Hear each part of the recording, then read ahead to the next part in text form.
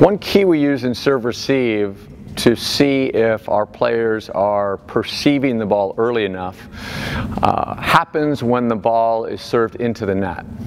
So if the ball is served into the net, it's a good test for us saying, what did we do by the time the ball moved from the server to the net? Have we done two things? Have we moved our feet to where we think the ball is going to land?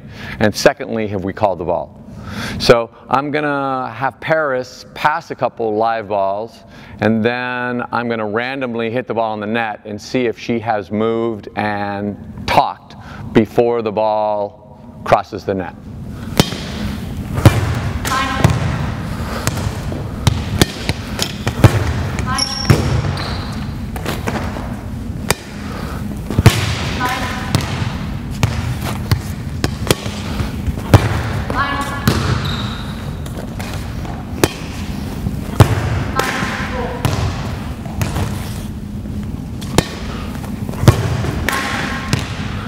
Platform out.